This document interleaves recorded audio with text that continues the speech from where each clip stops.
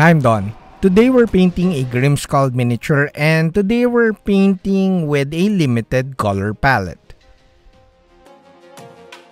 Hi, I'm Don. Welcome to my studio. Usually my painting is very vibrant, very saturated, and simply because I like how they look on the table and of course on the display cabinet.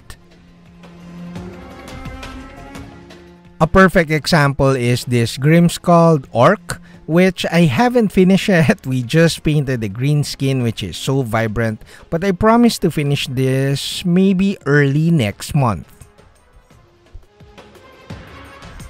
Today we paint differently. I'm not limiting the number of paints that I'm using, but I'm limiting the look of the finished model. I'm basically going for a limited color palette look, which should look ghostly, but without the usual fluorescent green and fluorescent blue-green look of most ghostly miniatures.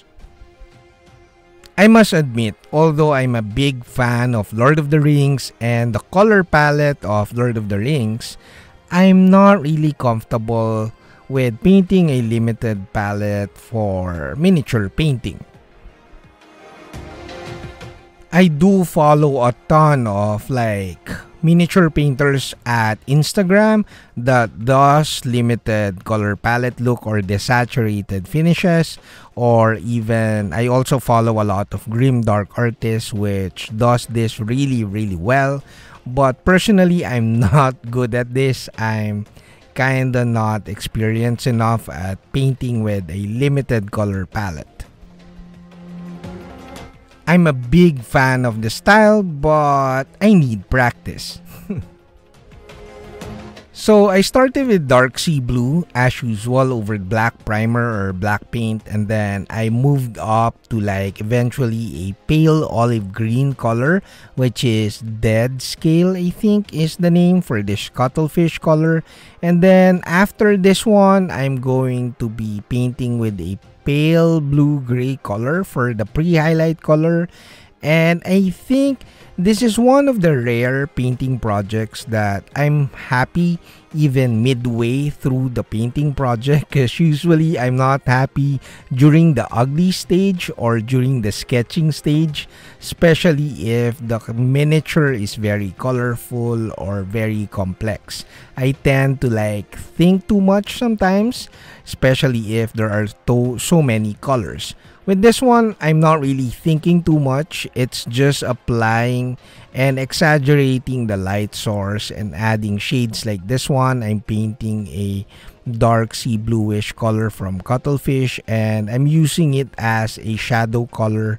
And then now we're painting a pale blue color as our pre-highlight color, making sure that we exaggerate the source of light, which is, for me, usually it's the front top right side of the model.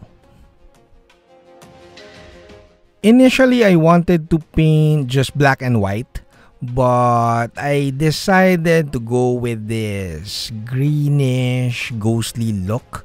But eventually, or next month, I think I have a handful of minis that I could paint black and white.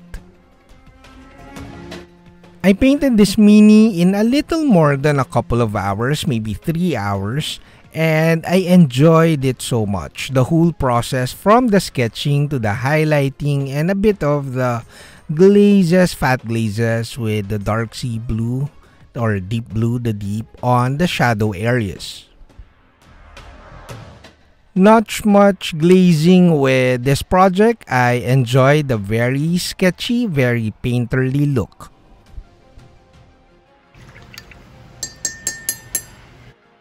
Now it's time to thank all my patrons. Without their support, there will be no YouTube channel. So if you like this video, I hope you consider being a patron to support the channel. The longer tutorial version of this video is of course uploaded at Patreon.